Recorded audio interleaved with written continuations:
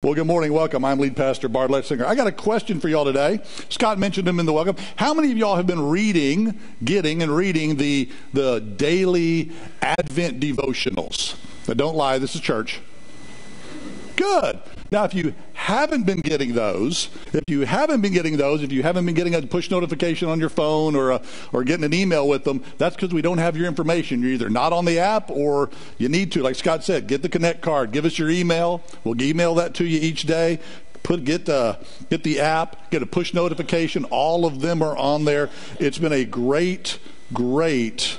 The word Advent, it's derived from the Latin for adventus, meaning coming or arrival. And the early church, when they talked about Advent, they were actually looking for the second coming of Christ. They were waiting for that second coming of Christ. At about the Middle Ages, it shifted, and they started focusing on the first coming and actually counting up the days till they celebrated Christ's birth. So that time between Thanksgiving and Christmas became a time of Advent, a time to really focus in on what matters, to prepare our hearts for this coming celebration of the birth of Christ, to really focus on what it means to be a believer and follower of Him. And of course, to help you do that, we put together these daily devotions. In fact, actually, I say we, and they're really great, and I can say that because I had nothing to do with them. They're all Scott, because what we did was we actually challenged Scott. So we're sitting around staff meeting, we challenged Scott, hey, why don't you write, because Scott's a prolific writer. He's incredible. It's like he can do in a day what it would take me a week to do. I love it. I wish I could put words together like he does on paper. But to make it fun, we challenged him, hey, we want you to do a devotion every day and base it around one of the Christmas carols. We then had to come up with 25 Christmas carols. Spiritual Christmas carols. That sounds really easy till you get to about 12 of them. And then you realize for every Away in the Manger and Silent Night is a Jingle Bells and a Grandma Got Run Over by a Reindeer. We challenged him to do that one. He said no. So anyway. But what was really cool, on day 9, if you're reading the devotions, on day 9 of the devotion, that was for God Rest Ye Merry Gentlemen. And Scott shared this story from his life, from when he's a young 20-something worship leader. Now, it's kind of weird. I know a lot of pastors, I read a lot of what other guys write, and I will many times share their stories with you. So it's not unusual for me to share another pastor's story or something that happened in their life. What's odd is for me to share a story from another pastor who's sitting in the front row over here. So I hope I get this right, Scott. But I love this. I loved the devotion on day 9 of our Advent devotions. And this is an episode of Scott's life when he was a young 20-something worship leader, probably just done with seminary or still in seminary there at New Orleans Baptist. And at his church, that day they had a guest speaker. Famous guest speaker. His name was J.D. Gray. J.D. Gray is he's the former pastor at First Baptist Church in New Orleans. J.D. Gray is like the Billy Graham of Louisiana. That's who he was. He's the Billy Graham of Louisiana. The politicians knew him, the governors knew him, representatives knew him. He'd speak into their lives. He was just an amazing individual. In fact, he is the one that basically brought Christ to New Orleans. And it was his ministry. And in New Orleans, New Orleans is a very difficult place with Mardi Gras and stuff, but J.D. was one. He stood up against he brought the truth against the pagan revelry of the culture. He made a difference in that hardened city.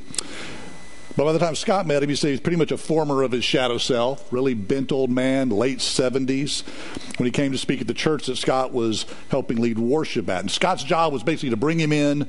He's going to do worship, then bring him in, make sure he got to the podium, make sure he got set down, make sure he had what he needed. And Scott did all that. Got J.D. up to the pulpit. Scott writes this. He said, as he settled in the pulpit, he reached the inside of his ill-fitting suit coat and he pulled out a plaque. And he affixed the plaque to the pulpit and he quoted its content. And then he began to preach like he was 20 years old. The fire, the eloquence, the passion was astounding. Scott said, he goes, I'd never heard that level of veracity. There's Scott using big words again on me. never used that level of veracity and clarity. Scott says, I, along with the whole congregation, was spellbound as this old warrior for King Jesus lit our hearts ablaze with the gospel. He preached for an hour, and it seemed like time was suspended. The passage from which he preached was the same on the plaque that he put on the pulpit, and it said this: Sirs, we want to meet Jesus. It's from John 12. A group of Greeks had come seeking Jesus, and they ran into Philip, and they went to Philip and said, we've heard about Jesus. We want to meet him. So Philip went to Andrew, and Andrew arranged that meeting. But I love that verse. I love the scripture, because it's like every week, I don't know how many times I've read it, I see something new, or somebody brings something new. Think about that verse for a minute. Sir, we want to meet Jesus. This was JD's life verse. Scott writes, the passage had driven this saint of God for decades of his preaching ministry, and his desire was those who heard his voice, those who graced his presence, those whose hearts were stirred by his preaching, that they would meet Jesus. And meet Jesus that fine day we did, not in a pressing of the divine flesh way, but in the reality of the risen Savior, alive in his church, alive in his man, and Scott says, alive in me. I'm going to quote Scott one more time from that devotion on December 9th. Scott wrote for that devotion, he said, this morning my desire is that we would meet Jesus. That is my desire for us this morning on this December day, 1 week from celebrating the birth of Christ. My desire is that today we would meet Jesus, see the power of Jesus in our lives. And so today we're going to jump around a little bit, because here's the thing. When we look at the pages of Scripture, we see Jesus from the beginning of the book to the end of the book. The Bible is our guide. It's our roadmap to finding Jesus, to seeing Jesus, to meeting Jesus, and having him transform us, as we say here all the time, to help us be better today than yesterday, better tomorrow than today, and better is more like Jesus. That's the point. And that's where the power comes from, is meeting Jesus, having him transform our life, and helping us be more like him tomorrow than we were today, and more like him today than we were yesterday. That's the point. But to be like Jesus, you first have to meet Jesus. You have to find him and see him and meet him. And then most importantly, you have to know him. You have to know him. Jeremiah said this: if you look for me wholeheartedly, you will find me. If you look for Jesus wholeheartedly, you will find him. But you have to seek him. And you have to see him. So today, we're going to take a look, kind of an overview of Scripture. There's so much Scripture I could have used today, but I'm going to pick, we got 3 different parts. One at the beginning of the book, one about the middle of the book, and one toward the end of the book. And we're going to see that all the way through, we're going to find and see and meet Jesus. Let's pray. Father, thank you for this morning and this opportunity we have during this Christmas season to not just focus on your Son, but to meet him, to engage with him, to give him the opportunity to transform our lives into something that we never dreamed. Transformed our relationships into something we've never imagined. And to help us transform our world into something that we couldn't believe possible.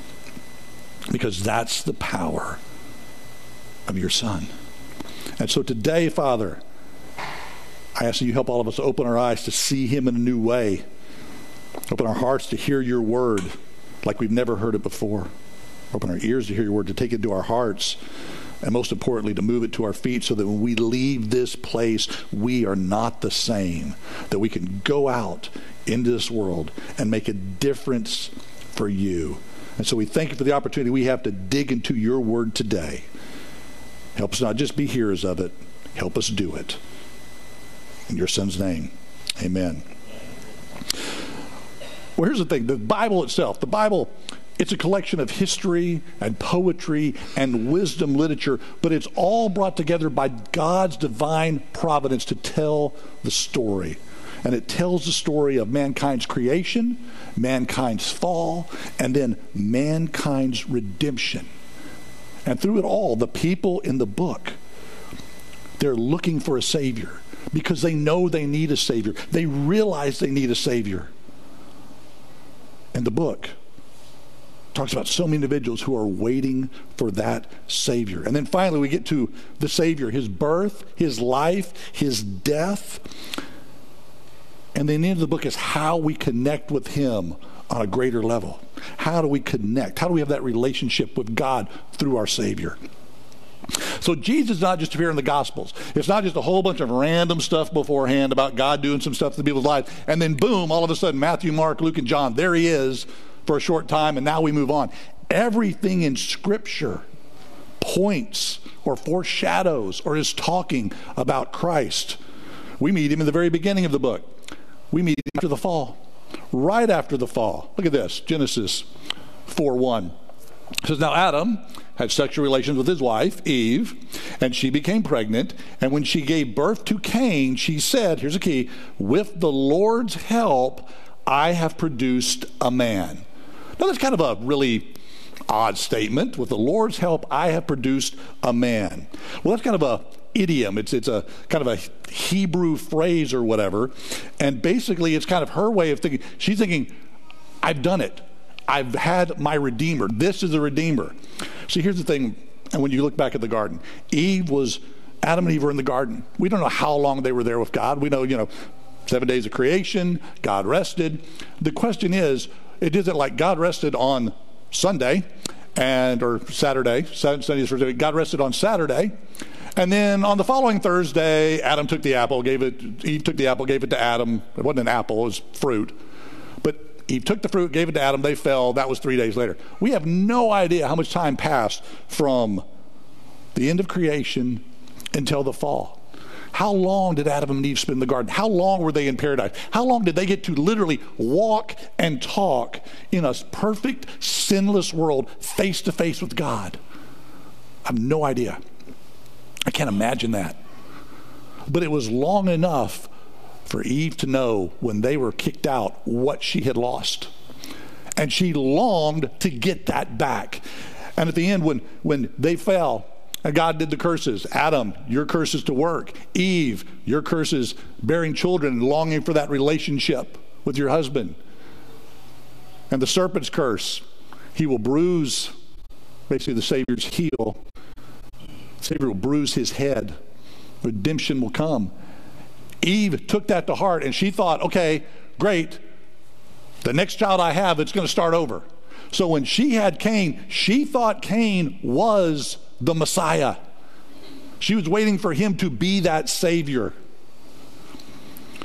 She wanted to be reconnected with God, reconnected with Adam. She wanted what she had in the garden. We share that same desire. We do. We share that same desire. We try to make heaven on earth, and we try to fill our lives with stuff to make it like heaven on earth. I use this illustration all the time. I talk about our lives being a God-shaped hole. Those of you who've been here for years and years and years, it's amazing. It's like this illustration always comes up. To me, the irony is I always have the picture. And whenever I do it, we don't have donuts here.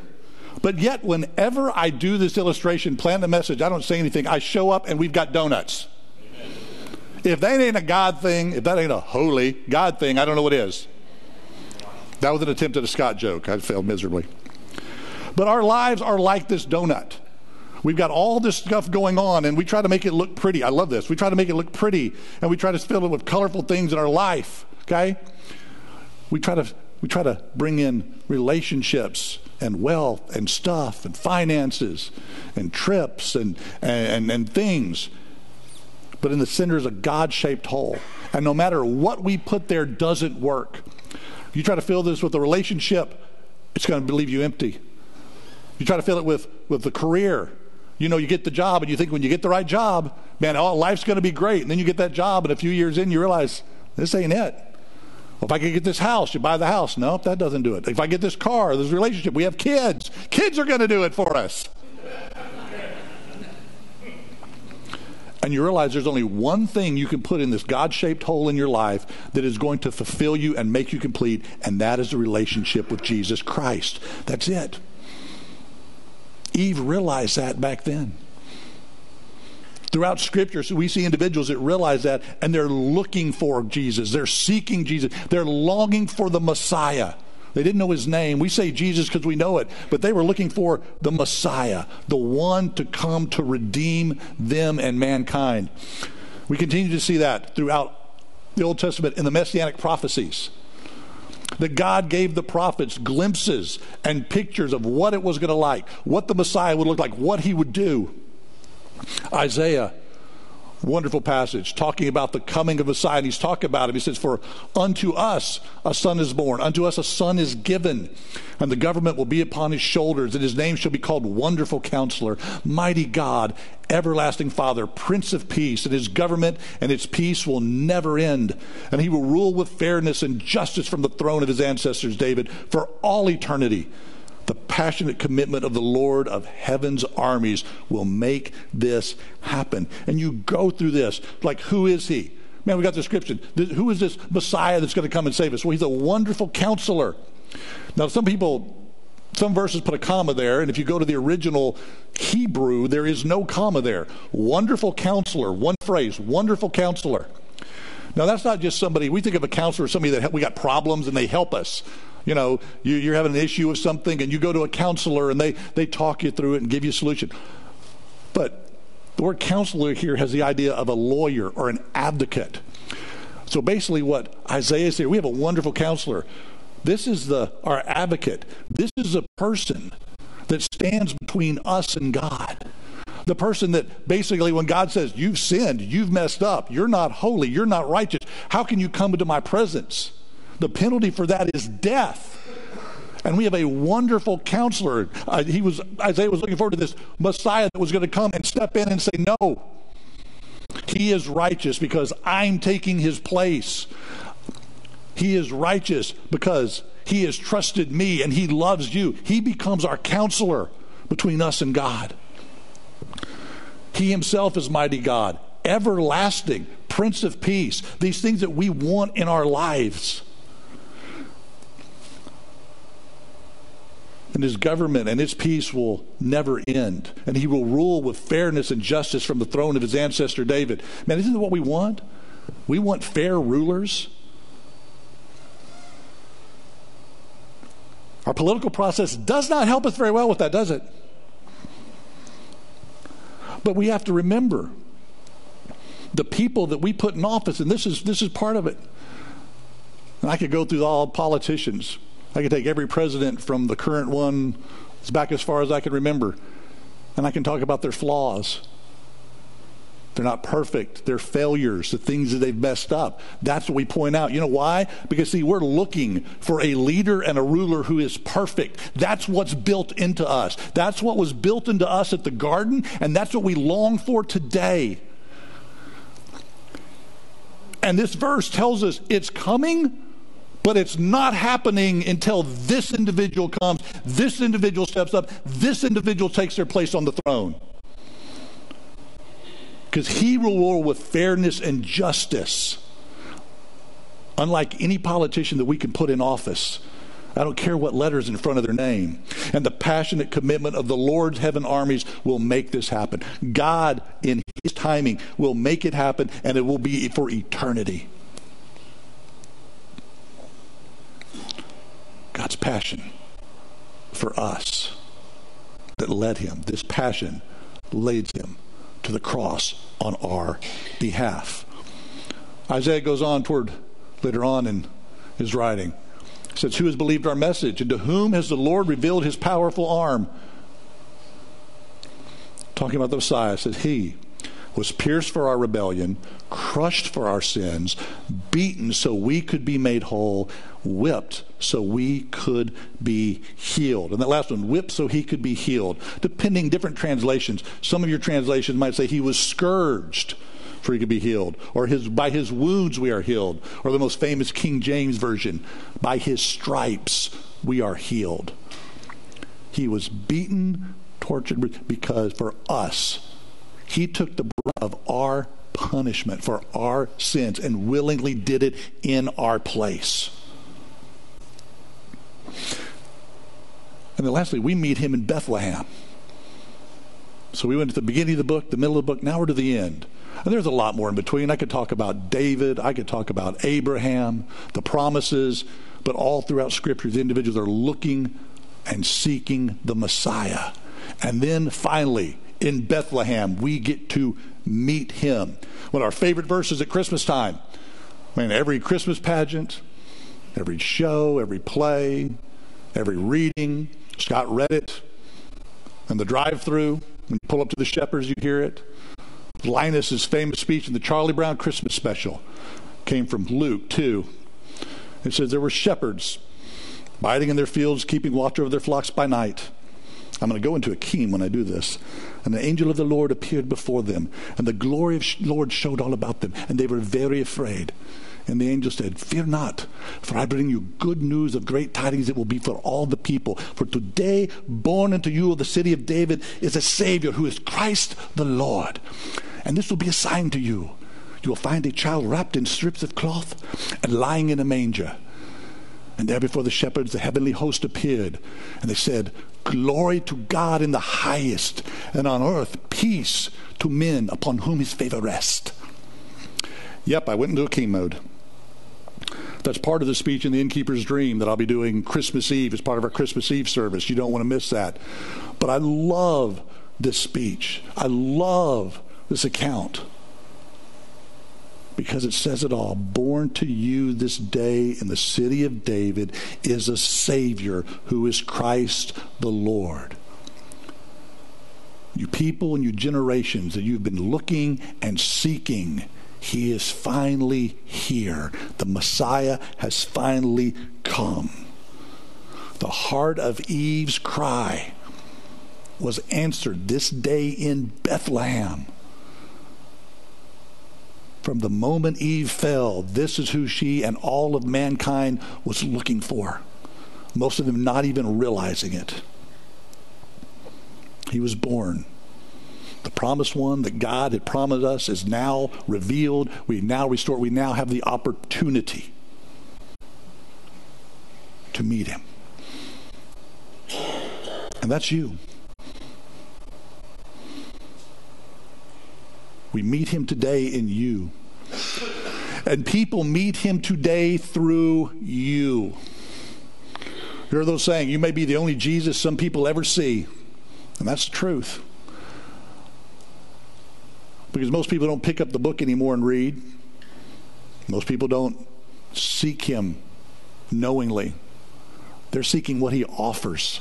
The peace, the love, the relationships, the contentment, but they don't realize that they are seeking Jesus. They've got this God-shaped hole that they're trying to fill. Everything else, use everything else in their life to fill it, and they can't because that's not how it works. And they need someone like you who knows him, who has a relationship with him, to introduce them to him. Because when they are seeking, they are looking. And so many times when somebody is seeking and they're looking after God, God will make a way. And he will provide somebody or something to show them and take them through those next steps. And many times that is you. But so many times we're so involved in our own lives and our own hustle and bustle trying to get through our own day that, man, people come to us and it's like, we miss it. And me as a pastor, I can realize at times that it's like there have been times that all of a sudden something happened. I go, dang it, I missed that one. People meet him today in you. John says this, but to all who believed in him and accepted him, he gave them the right to become children of God. They are reborn, not with a physical birth resulting from human passion or plan, but the birth that comes from God. That's what John was talking about. He talked about being born again. We are born again to the family of God. When you trust Christ, when you accept Christ, that's what happens. You are born into God's family. You have a new family, new father, and a new life. And all the promises of God in the book are now yours. If you continue to seek him, follow him, study him and try to work to be more like him each day. That's where the power of Christ comes from, is from his word and his life and him living in you as you work to be better today than you were yesterday, better tomorrow than today, and better is more like Jesus Christ. That is the key. The Greeks, they came to Philip and they said, "Sir, we want to meet Jesus." And Philip went to Andrew to double check, make sure what's the schedule, is it real good? And you know what they did? They took those men to meet Jesus. Challenge for you today is this: have you met Jesus? Have you met Jesus? But not just meet him, do you know him? Do you know him? And so many people I talk to, well, yeah, I know Jesus, I've studied Jesus, I've heard about Jesus, but Jesus. Let me put it to you a little bit differently. How many of you know who this is? Brother Gary Moses, okay? Now, what's funny is when somebody new comes to town, I'll be talking, yeah, brother, it's an event, this is going on, Brother Gary's there, and they would go, okay, I've heard, who the heck is Brother Gary? All right. Pretty much everybody here knows who Gary Moses is. But let me ask you this question. Do you know Gary Moses? Because there's a difference. I believe most people know Jesus the way most people in this town know Gary Moses. If you walked up to you saw Gary, you know Gary. If you walked up to him, hey Gary, how you doing? You start talking to him. Does he know you? Does he know your name? Does he know your family? Does he know to ask questions about you? Or do you just talk and have a conversation? Because see, there's a difference between knowing who Gary Moses is and knowing Gary Moses. I've known Gary for a long time. My dad and him actually taught together at Patty Welder in the late 60s. Actually, Gary started after my dad, and he'll tell a story. My dad actually helped him get his room set up and projector. He was trying to teach something and couldn't get the projector working, and Dad helped him, showed him how to work the projector and stuff like that. When I go up to Gary, if I run into Gary at the Healthplex or at an event or somewhere, General's game or something, I walk up, Gary, he's like, hey, Bard, how are you doing? How's Molly doing? Hey, I haven't seen your mom and dad in a while. How's Ralph and Carol doing? Is your mom's leg getting any better? How's your dad's foot? How are his eyes going? See, I know Gary, but Gary knows me. I know Jesus, and if I walked up to Jesus, I know Jesus knows me. That's the question today. How many of you know Jesus the way you know Gary Moses? You know who he is. And if you walked up to him, he'd be friendly and but does he know you? Because you know who he is, but you've never really met him. How many of you know Jesus? But let's be honest, you've never really met him. That's what Christmas is about. Celebrating the one, our Redeemer, the one who was prophesied to come, and to get and give people the opportunity, the chance to meet him and to know him and to get him to the point where he knows them. And that's what I want to offer you today. If you've never met Jesus, you know who he is, but you have to think about it. You know what? I know who he is, but I've never really met him. Today is a day I want to give you an opportunity to do that. To go from knowing the historical figure of Jesus to knowing the person of Jesus that we celebrate at the birth, that we celebrate at Christmas, we celebrate, whose birth we celebrate this time of year. Let me pray.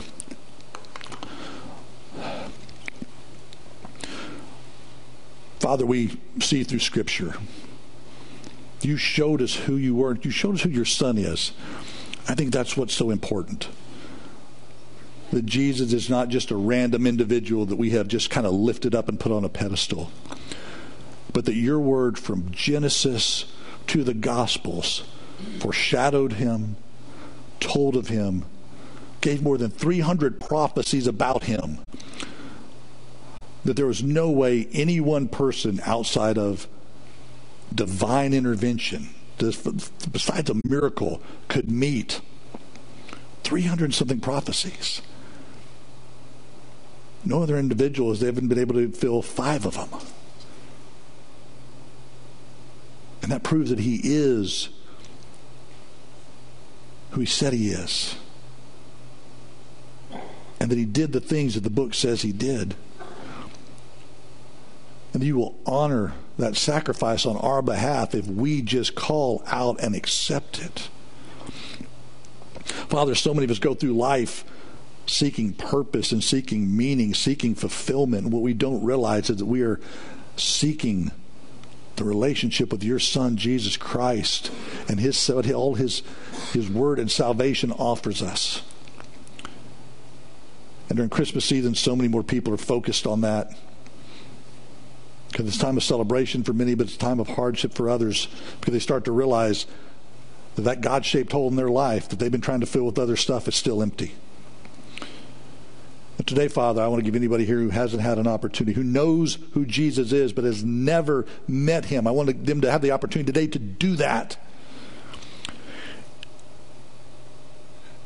And simple as introducing yourself to him. Say, Father, I've known who Jesus was historically, but today I know who he is personally. Today, Father, I want to meet Jesus. Let me introduce myself to you. I realize today that I'm a sinner, that I've messed up, that I keep trying to put other things in life in your place. I keep doing the things that I know I shouldn't do and not doing the things that I know I should do. And I realize that those things have kept me away from you. I realize my life has kept me away from you. My focus has kept me away from you. But today, I want to say, here I am. I'm trusting the work that he did on the cross in my behalf.